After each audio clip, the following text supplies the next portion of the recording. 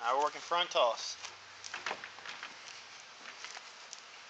Not side toss, front toss.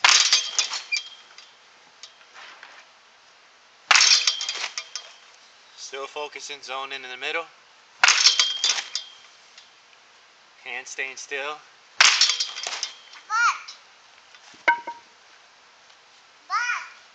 Driving the ball right up the middle.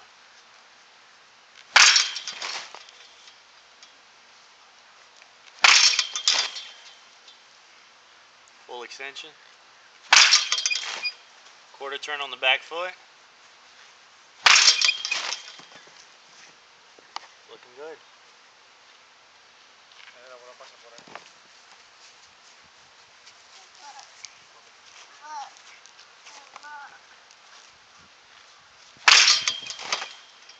Now if you're feeding and you're tossing,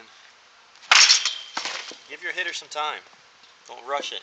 Usually you'll probably want to feed about 5, give them a break. One of the main things that you don't want to do is get your hitter tired.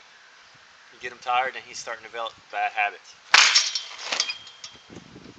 As the balls come and you notice his hands are, his stride started, hands, not too much hand movement whatsoever, just coming back about 2 inches.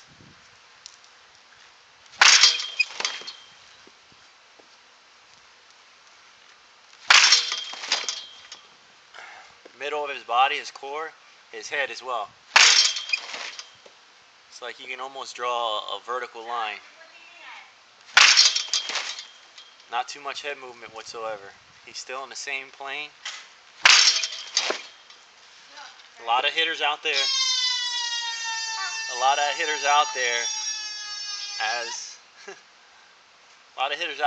As the balls, as they get in their stride, they're actually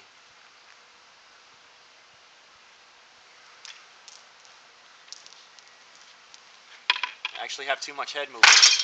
Too much head movement causes the ball to look like it's cutting.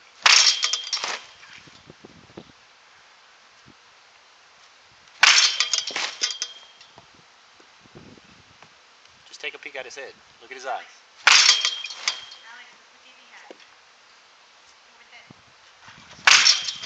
Really good on that one. Driving the ball. I hear a lot of coaches saying slap the ball, slap the ball, slap the ball. That's all aluminum style hitting. There's no slapping here. See the ball, hit the ball. We're driving. Full stride. He's not slapping the ball and ending it. He's actually exploding through the ball and continually, his hands running through the ball. Full stride. That's it.